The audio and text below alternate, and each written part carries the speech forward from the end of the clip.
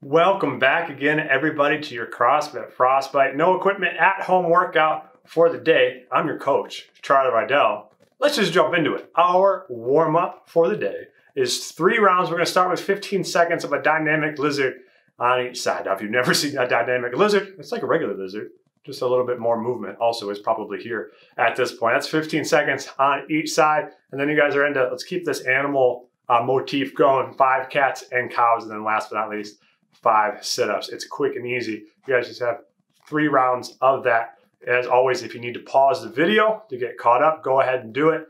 Otherwise, we are on to our workout for the day. Our workout has 5 parts to it.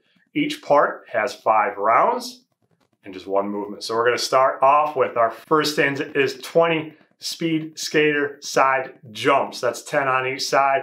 Make it nice, big, and dynamic, and touch if you can. Otherwise, modify if you need to. After each round of 20, you're going to stay here for 4 more rounds. Just rest 20 seconds between every 20 reps. Get those 20 in, and then we're moving on to our next part right away. And then you are on to 20 reps of alternating single leg V-ups. Again, this is 10 on each side. You can switch it up and go 1, 2, or just stay on one side and then go to the other, but you're taking the arms and legs all the way down to the ground and V-up, try to meet in the middle. After every 20 of those, rest for 20 seconds. Our third stanza is 20 single leg deadlifts, back to booty gains. This is 10 on each side. Try to, if you can, keep that free leg up off the ground. Hinge nice and easy. Don't want to rip anything.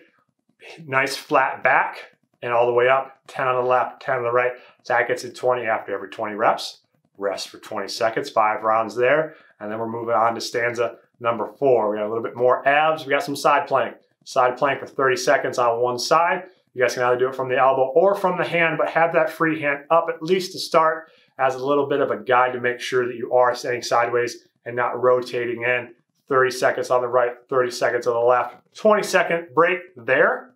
After 5 rounds, you're moving on to your last stanza of 5 rounds of single leg glute bridges. Keep the free leg up in the air. Knock out 10. Nice, smooth and controlled. Don't make it too spastic. 10 on the right, 10 on the left. After every 20 reps, rest for 20 seconds. You know the drill by this point. That is your workout for the day. There is a per time component to it, but for sure quality. You want to make sure that you guys get this done properly. That's your workout again. Your mobility for the day. A lot of legs, a lot of abs. Let's get these legs, especially the back of them, stretched out. We're going to do a pigeon stretch. If you do have the skills, unlike myself here in the video, you go ahead and knock it out. Otherwise, you can kind of do this Z stretch where you're laying back and pulling to open those hips and glutes up.